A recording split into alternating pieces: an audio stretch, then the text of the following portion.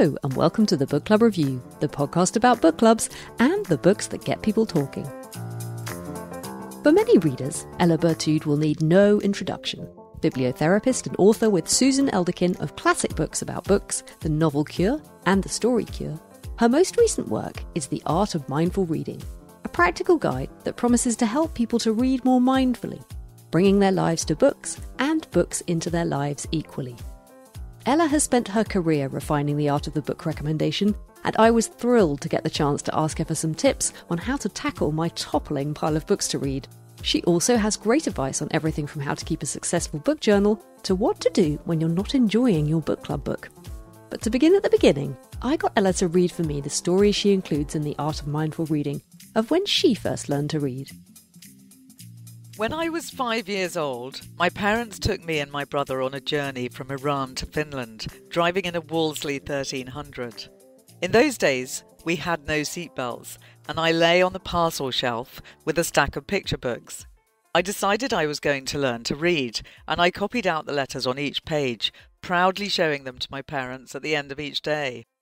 I got through Ferdinand as we drove through Turkey, The Cat in the Hat as we traversed Hungary, and Strull Peter as we sped through Germany. My brother Chris could already read, and he helped me to master the alphabet. By the time we reached Helsinki, I was firmly addicted to the magic of the page. Nothing could tear me away from a book, be it the cotton fields of Isfahan or the metre-thick ice of Helsinki harbour.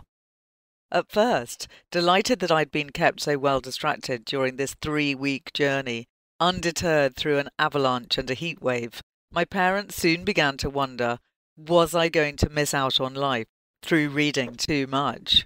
I love that story. What an epic story of learning to read. Yeah. It's just fantastic. And you go on to talk about your mother and how she was your first example of mindful reading in a way, because she had this magical ability to immerse herself in a book with all the chaos of family life going on around her. And apparently she was able to just sit there and be very absorbed in what she was doing. And I felt really quite relieved when I read that, because I've been known to dive into a book to escape from my children. And I always feel, a bit bad about that. But I was delighted to see that actually what I'm modelling is this amazing thing, which is to be absorbed in a book. Absolutely. I think the fact that she was like a still centre in the whirlwind or hurricane that we were all enacting around her was really inspiring. And I think many people with children do find it difficult to squeeze reading into busy family life. Did you manage to find a way to do it yourself? My default method has been to listen to audiobooks while having children. I listen to audiobooks in the middle of the night while breastfeeding at 2 or 3 in the morning. And then having the baby in a pouch, I was listening to audiobooks, going around the house and garden, sorting things out. And as they've grown up, I've carried on listening to audiobooks while doing tedious household chores. So I do try not to listen to audiobooks while having a conversation with my children, because that's obviously going a bit too far. But all the moments in between, when I'm driving them to and from places, or when I don't need to actually give them my attention, the minute I can grab an audiobook, I do.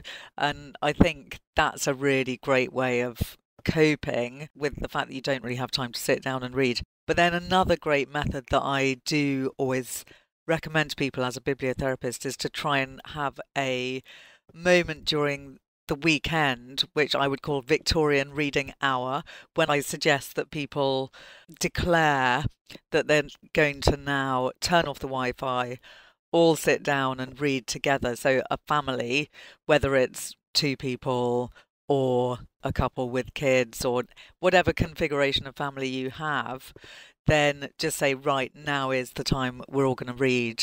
And it could just be half an hour, or it could be up to an hour if you can last that long. So you all grab your own book, sit down together and enjoy reading together without any distraction. And although people might initially not be that keen, particularly if they're little, if they're toddlers, you can gradually get them used to the idea, do it every week, and it will become part of your ritual. That does mean that every week people are used to that idea of now's the time that we're all going to sit and read together. And it can be a great way of forging out time for you as a parent to read, because that's the other thing, is whenever you're kids are actually sitting still for once, you think, great, now's the time that I can get on with that pile of washing up I need to do. But you actually have to say to yourself, I'm going to read as well. And for you to value that time and make it work for you too. That is the challenge, isn't it? Yeah. So you started reading early, and then you went on to study English at Cambridge, and then came the School of Life and Bibliotherapy. Can you tell people what that is? Susan Elderkin and I, when we were at Cambridge together, we'd started talking about the idea of bibliotherapy and taking it somewhere. And we had initially thought maybe we'll try and be like book doctors and have an agony aunt column for a newspaper or similar. But we never quite got that together. Susan wrote her novels, I did my painting. And then one day we bumped into Alain de Botton when he was starting off the School of Life. And we'd had this bibliotherapy concept brewing, and we got chatting to him and said, what do you think? Shall we try and do bibliotherapy at the School of Life? Because he was just getting it going. And we worked out over a period of months how to do it. We slowly evolved the idea of sending out a questionnaire to the clients. They fill in the questionnaire. Then we meet for a 1-hour session and we talk through the clients' issues in reading. Why do they read? What do they read? Where do they read? How do they read? What books have they loved? What books have they hated? And what's going on in their life currently. Are they single, married, divorced? Do they have any particular issues? Do they have kids? Where do they want to be in 10 years' time? Are they in the middle of a career change?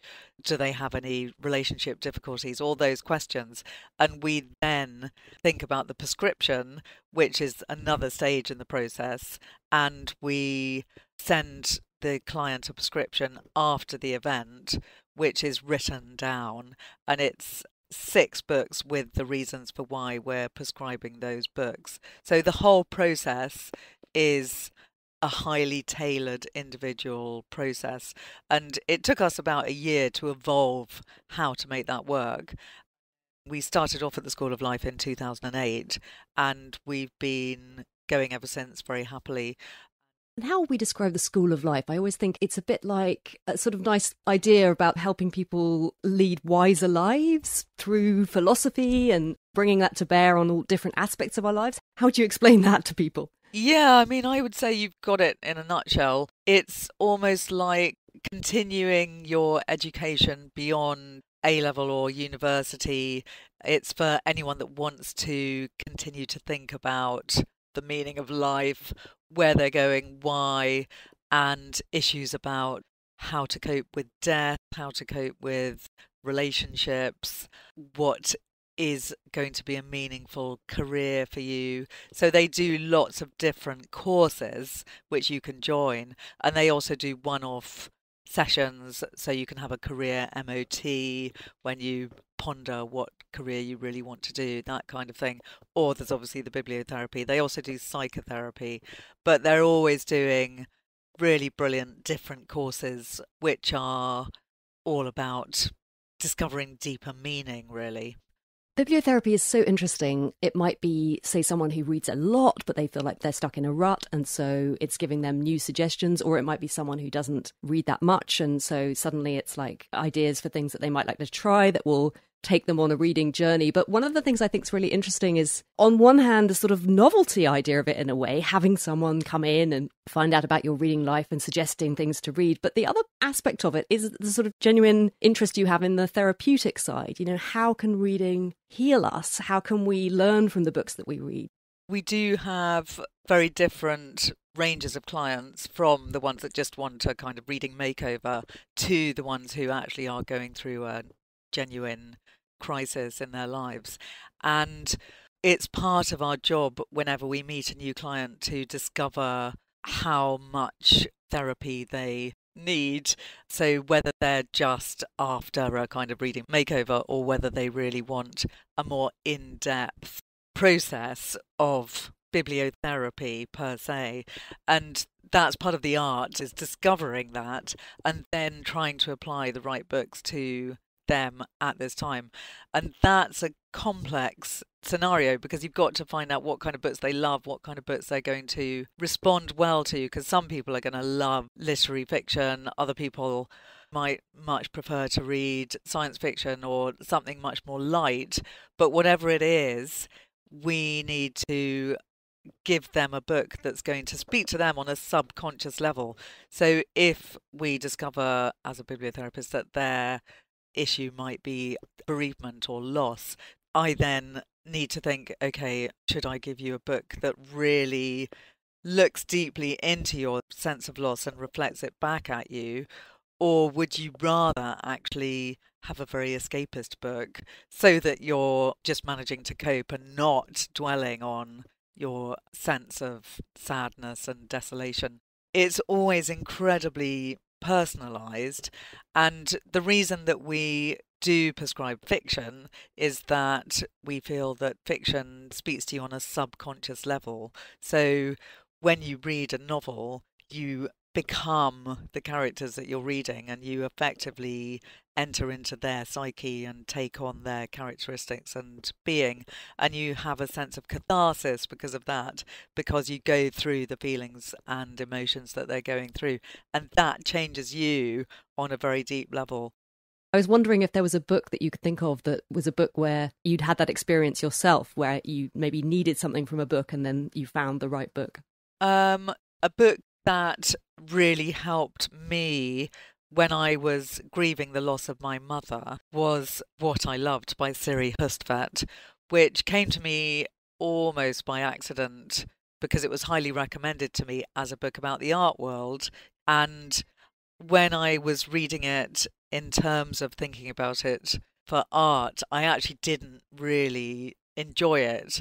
Initially, I found it highly intellectual and a bit off-putting, but after my mother died, I picked up the book again, and it has an incredibly devastating loss of one of the characters, and I totally related to the loss of that person because of the loss of my mother, and it was incredibly helpful and cathartic because it was so profoundly felt and so deeply analysed, a bit like Joan Didion's book, The Year of Magical Thinking, which is another book which analyses grief in a very fundamental and deep way. And I also found that book profoundly helpful too. So both of those books are books that I've recommended to people in that situation. And so you've been doing bibliotherapy for a while with the School of Life, and then you decided to package it all up into the novel Cure, which I can't imagine anyone not knowing about the novel Cure because it's such a kind of touchstone book for me, because it sort of has all that in there. It has all of these book recommendations, but for every possible mood or thing that you might be experiencing, whether even it's just boredom or some quite trivial things to sort of really profound things. Tell us a little bit more about that. What led to the idea for producing it? Well, Susan and I had been working as bibliotherapists at the School of Life for 5 years, and we'd had a lot of experience of meeting different clients and prescribing them different books. And we started thinking, wouldn't it be great and really helpful to have a manual of bibliotherapy? So that was the idea, how it began. And we were thinking it would be great to have a selection of ailments and a selection of cures and put them together. We then spent a lovely weekend together down in Somerset, where Susan lived at the time, with a bottle of wine, thinking about ailments and cures, thinking of all the books that we loved most and which had been most brilliant for prescribing people, and all the issues that people most commonly came to us with. Initially, I think we had about 500 ailments and we had to madly cut them down because we wanted to have a combination of serious ailments such as bereavement, loss, depression, suicidal thoughts, shyness, but then we also wanted to have more humorous ailments, some of which have remained in the book, such as hiccups, or as well as broken heart. We've got broken leg and broken china. We wanted to have some that were a bit frivolous, but we also, of course, wanted to have all the more serious and genuine ailments that people come to us with on a daily basis. It took a lot of research. We pulled in lots of our friends and asked them. So the whole thing took about 2 years to get down into writing. And at the time, Susan was living in America. I was living here in England. So we had a time difference to deal with. We both had small children, so it was pretty hectic getting it all together and finding ways of being able to communicate. But we wrote it mostly on Google Docs so we could edit each other's writing on a daily basis. And that was how we managed to do it. And it was really good fun. It is the most incredible achievement. And I love the way I keep it quite handy, because quite often I just idly will pick it up because I always know wherever I open it, I'm going to read something of interest. And I love the way that sometimes you articulate things that maybe I didn't even know I had a word for, but they're there. So I've just opened it at random just now, and there's a page, reading ailment, finishing, fear of. And then you've got your suggestion.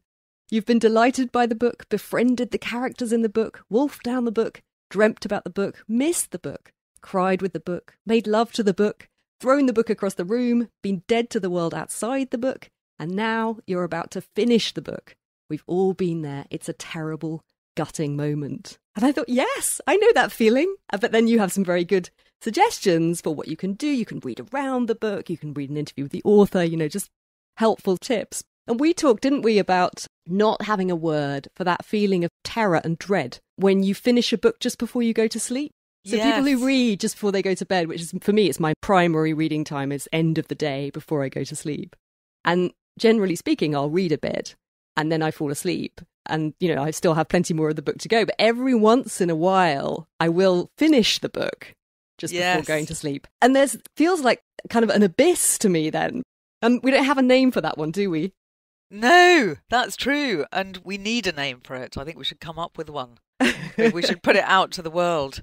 But I think the only answer is to have another book to hand, frankly, whether it's another book by the same author or a book that you've pre-prepared. Or actually, I do think having a collection of short stories by your bedside is a really good thing, because then you can always be reassured by the fact that there's something else to come to soon. But the other thing I'd mention actually for that moment of doom is that you should definitely have your reading notebook to hand, which is something that I recommend to everyone, is to keep a reading notebook. And the time to pick up your reading notebook is in that moment of mourning the loss of the book that you've just finished, because then it will all be fresh in your mind. It gives you a chance to carry on talking to the book in a way by putting it down in your reading notebook. And it cements your feelings of how you felt just at that moment of finishing the book. So it's really good to try and pick it up on the day that you finish the book, possibly even in the moment that you finish the book, and devote one page to writing the book. And if it is pre-falling asleep, you can just do it in a kind of semi-conscious way, but there's nothing like having that precious memory encapsulated in your reading notebook. And these are the kind of things that we're getting to in your latest book, The Art of Mindful Reading. For me, the idea of reading is quite an active thing. I feel like almost I'm quite busy when I'm reading, in a lovely way, in a kind of delightful way. But so the idea of mindfulness, which to me, I think is sort of being very still, kind of meditating, it wasn't an obvious candidate for something that I thought I could do mindfully. But in your book, you explain ways of how we can bring the idea of mindfulness to reading. Yes, well, it is a contradictory idea. Mindfulness is all about living in the moment and being fully aware of everything around you. And when you're reading a book, you're doing the opposite of that. You are losing yourself in the book. But I think there's various different aspects of mindfulness and reading. So one of the key things is what we were talking about earlier with my mum being able to be completely lost in the book. That sense of mindfulness is that you are actually absolutely mindful of everything about the book, all aspects of the characters that you're reading, and you're basically living in that world. You've gone into another world, which is your sort of ideal as a child that lots of people have, of living in that universe and being completely lost in it.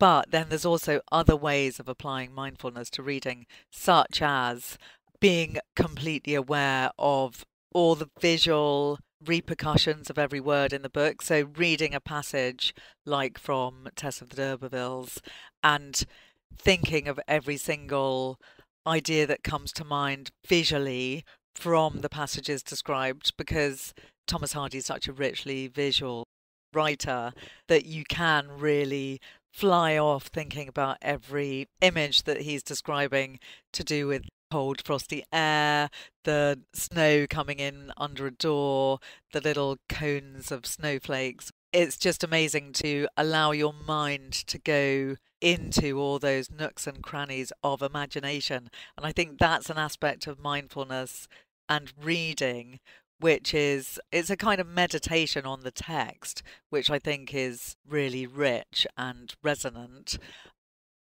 Then there's also other aspects of mindfulness and reading, such as questioning what kind of reader you are, whether you're a visual reader, an auditory kind of reader, or a kinesthetic kind of reader.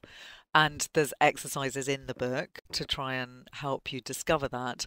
And once you have worked that out, you can apply what you've realized to your experience of reading. So if you realize that you're an auditory kind of reader, for instance, you can practice much more auditory types of reading. So reading aloud with a friend or partner, listening to audiobooks, and so on.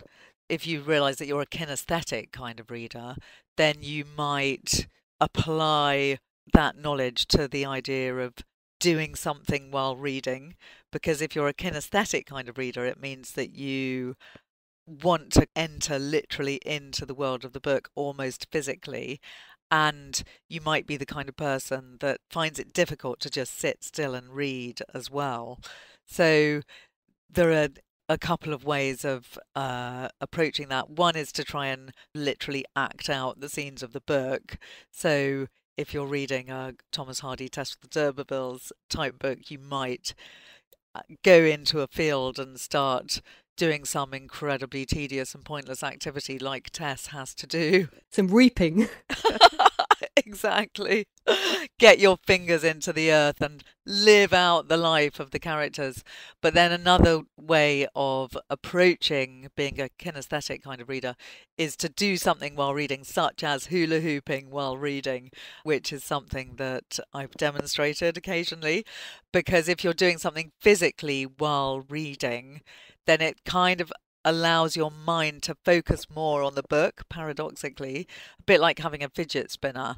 If you're the kind of person that needs to always be doing something, it does help you to be doing something physically. So some people can actually walk while reading, or hula hoop while reading, or climb a tree and then sit in a tree while reading, so that in a way your body is occupied by doing something, which allows your brain to fully enter the world of the book.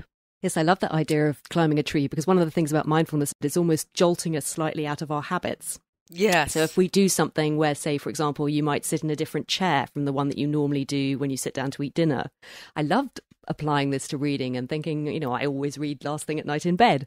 Maybe, maybe not at that time of night, but I did quite like the idea of going down to the park and at least maybe finding a bench or somewhere that I wouldn't normally sit to read. Because then what happens is it does sort of sharpen your concentration, doesn't it? You're suddenly very aware of what you're doing and the thing that you're experiencing. I love the way this book is so full of practical tips. Things like how to make your own perfect book nook. I can see behind you, you've got this amazing sort of hanging pod. Is that where you like to curl up and read? Yes, that's my reading chair, which I'm deeply in love with. And I only got it fairly recently, but it's the perfect place to read, I think, because you're hanging suspended in your own little cocoon. I sometimes even put a blanket around it as well, so I'm just completely hidden in there. I really recommend to people to have some kind of book nook to create their own. It can be as simple as just having a nice cushion that is your reading cushion that you take and put in different places around your house to read, or even a swing in the park that you like to go and sit in, and that's your special reading spot. Because I think if you do have a particular reading spot that you like to go to, it signals to your brain whenever you go there, you're going to now read. And so you're more likely to be able to get lost in your reading and continue reading uninterrupted, particularly if you've turned off your Wi-Fi as well and told people that's what you're doing so they're not going to interrupt you. One of the practical suggestions you have is recommending that people make some kind of journal or notebook and jot down some thoughts about their reading as they go along. I'm someone who finds that really hard because I'm always so busy just reading the thing. I don't want to interrupt myself to kind of pull out a quote or whatever, which is silly because then I guess I lose that experience of having things to turn back to because, of course, you forget and move on to the next thing. What are your tips for journaling and how do you keep track of everything you read? It is difficult because I know what you mean. When you're in the flow of the book, you don't want to interrupt yourself. I tend to wait until I've finished the book before I write about it. But my main tip is to do it immediately you finish the book, if possible, to try and sit down straight after finishing it, or at least on that day. Grab your reading notebook.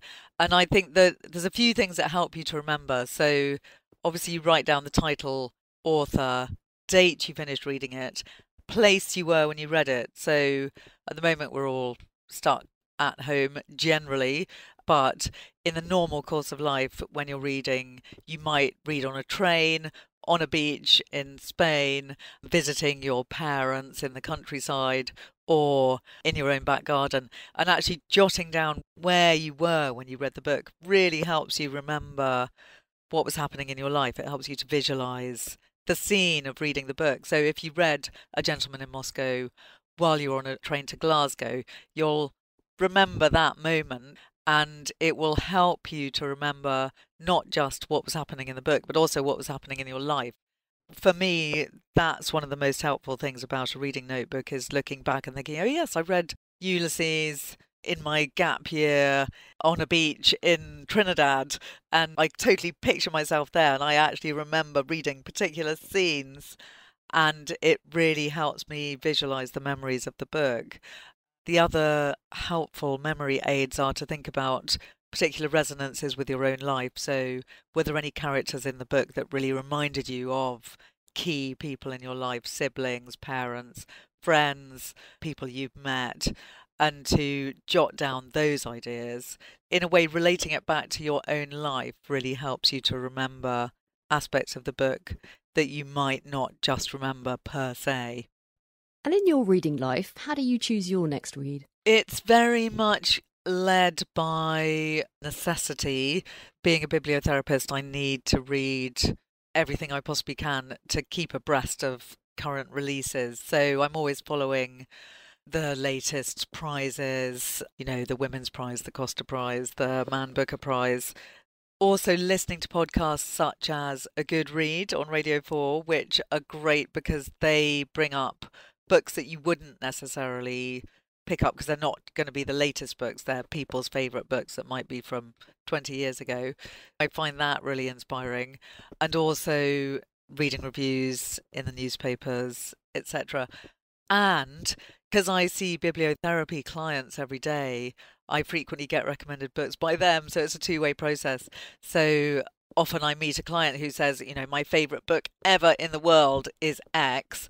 And if it's one I haven't heard of, then I immediately think I must read that now. How do you avoid feeling overwhelmed by the sheer amount of stuff that's out there?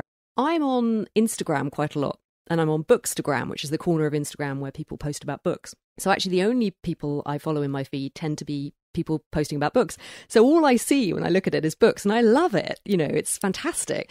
But I was thinking the other day, it's almost, you start to feel slightly inundated just by the sheer volume of things that you think look so great and you really want to read them. Have you got any suggestions for how to kind of deal with that feeling of being slightly overwhelmed sometimes by how much there is to read? Yeah, that is a very difficult question. I think the best answer is to book yourself a bibliotherapy session, because then you can be guided as to what books are going to be best for you to read at this time in your life. I agree, it can just be so overwhelming thinking all those books to read. Where am I going to start? It's kind of the art of being discerning, isn't it? And not just being like magpies, every new thing that comes along. Thinking about, well, what do I really need right now? What am I going to get the most out of? Yes, and I suppose, you like me, you're always going to be reading books that you're feeling like I've got to read everything I possibly can. And I think in terms of being discerning, you just have to think to yourself, what can I cope with reading in terms of time? And would I rather delve into some enormous tome? and actually get lost in that. Maybe that's going to be better for me than trying to read like a magpie all these different books which are coming to me constantly. And can you tell us 3 books that are on your current to-be-read pile? I've actually just done a session last night about mermaids because I was inspired by the fantastic Monique Roffey's Mermaid, a Black Conch, which I loved and I've just read, and it got me thinking about mermaids in literature. So I went down a rabbit hole of mermaid literature and immediately ordered lots of mermaid books, which I skimmed through for my YouTube session. And I'm now actually going to read. So one of them is The Pisces by Melissa Broder, which is great. I'm about a third of the way through. Then there's Elijah's Mermaid by Essie Fox.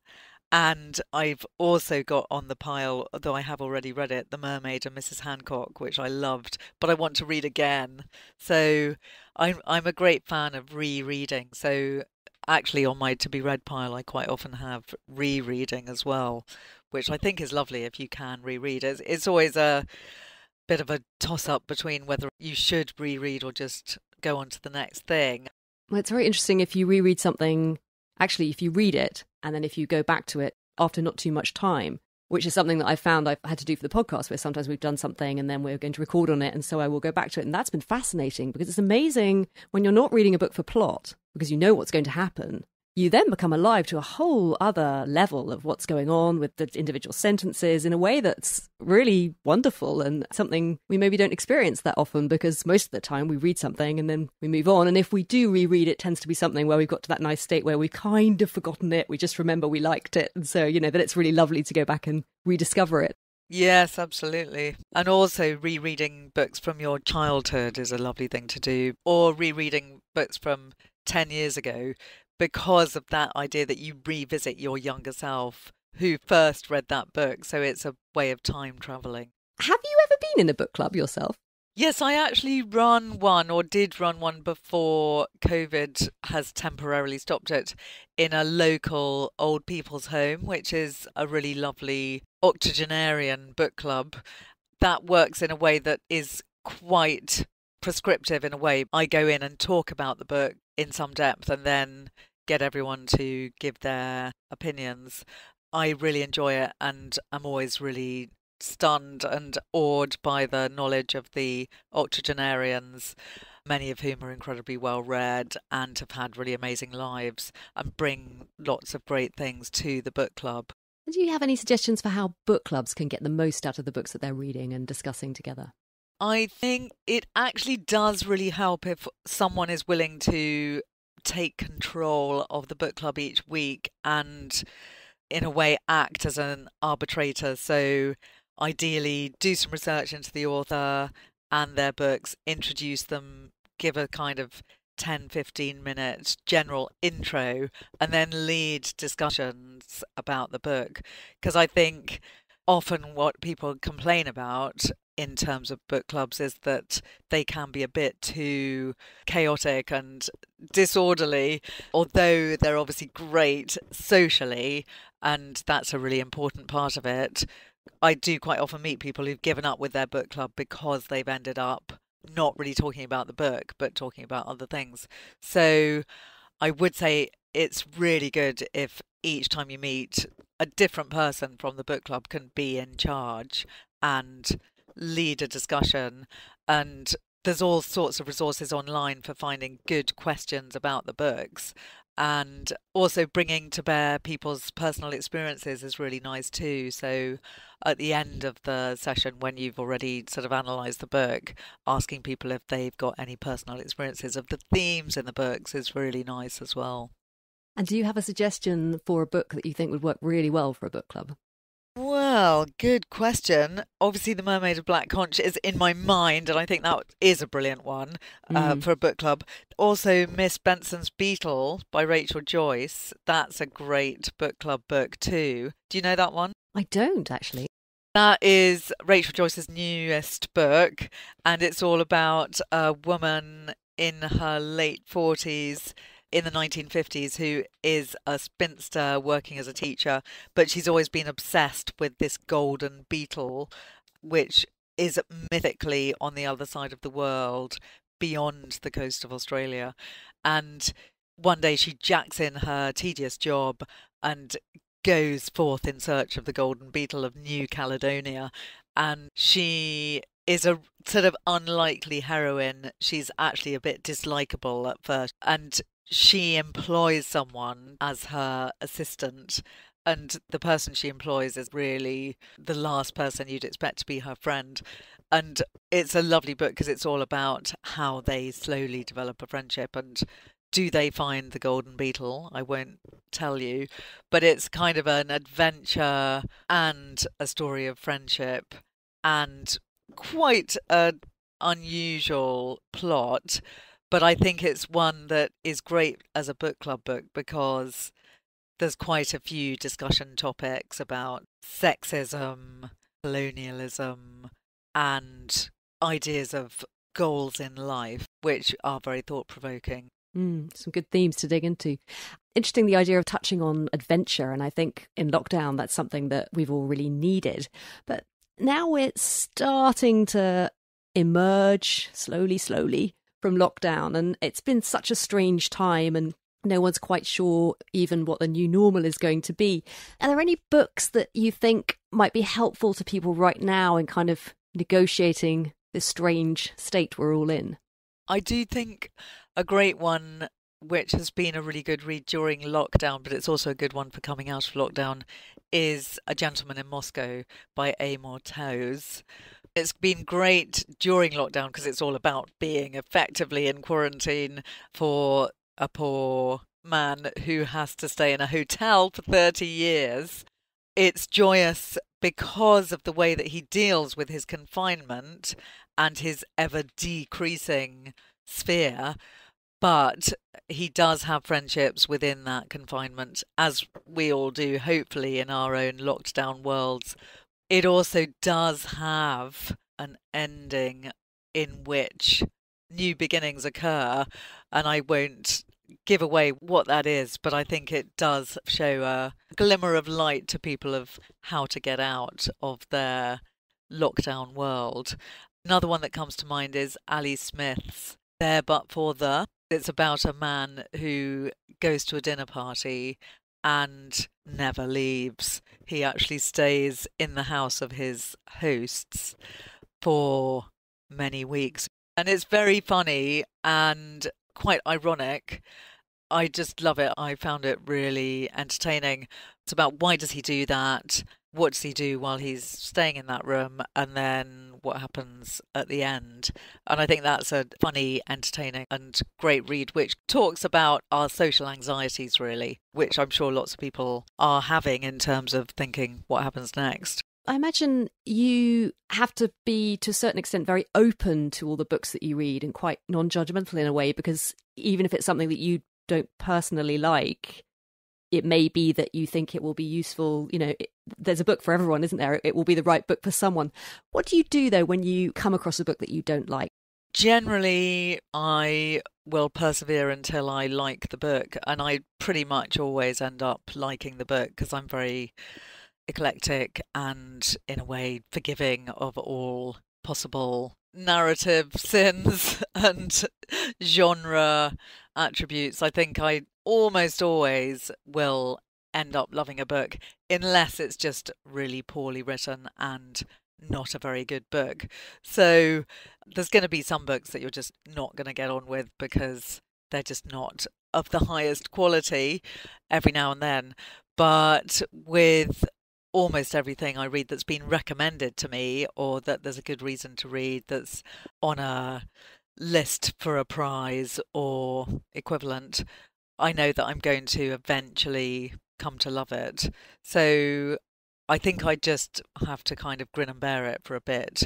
And there are quite a lot of books that's happened with that I've not really enjoyed for 50 or 100 pages, but then eventually come to love. And I think with some books, if I'm really struggling to read it, then I'll try it on audio, and that would generally flip over the pain barrier. Or conversely, the other way around, if it's a book I've started on audio and I'm not enjoying, then I'll try and read it. So I think changing method of reading does really help sometimes, because sometimes it might be you just haven't got into the voice for whatever reason, whether it's the way it's written on the page or whether it's the way that someone's narrating it. So if you try a different approach, that can really help. I feel very inspired by this generous spirit of reading. I think it's coming to things at the right time makes a big difference as well, doesn't it? Yeah. And during lockdown, you've been doing Instagram live sessions, bibliotherapy, and also, I think, with Damien Barr's literary salon via his Facebook page. So people have been able to watch you do those. And are you going to continue with those, do you think? I'll definitely continue for the time being, because I've loved doing them. So, for instance, looking into Mermaid literature has been really fun. So every week I do a different theme, and each time it's led me to discovering new books. I love doing them and will carry on for now. I'm booked to carry on with Damien Barr's Literary Salon Facebook page for the rest of the year, and they're monthly. So I will definitely be doing them.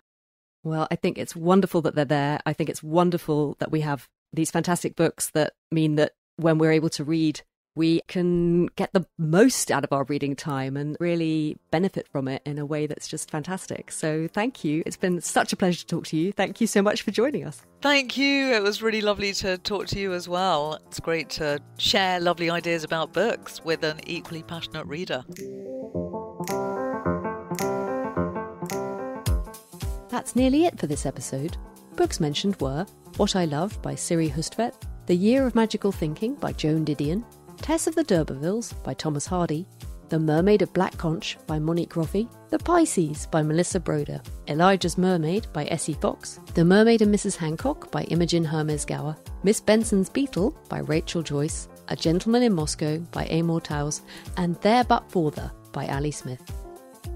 You can keep up with Ella via her website, ellaberthoud.com, and don't miss her themed sessions on Damien Barr's Literary Salon Facebook page and her Instagram and YouTube channels. And if you're in the need of a literary makeover or have something you want to work through in your life, you can sign up for a bibliotherapy session at the School of Life website, theschooloflife.com/shop/bibliotherapy. Our next episode is a bookshelf show in which we discuss the books we're reading outside of book club.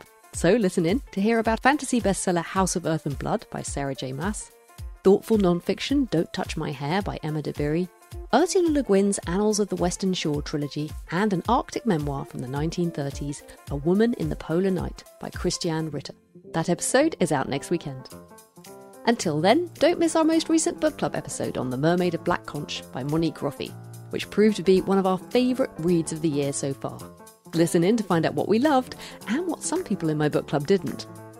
Don't forget to check out our website, where you can find our archive of shows to browse through and our library of book reviews and articles. We've got a new one on our favourite fantasy reads coming soon. And you can also sign up for our weekly newsletter for reviews and links to bookish things we've been enjoying.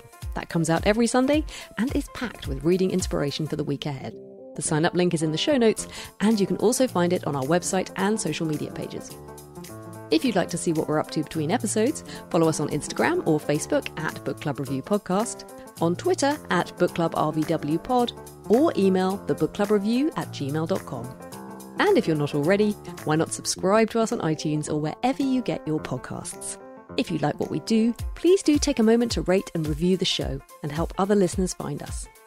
But for now, that's our show. Thanks for listening and happy reading.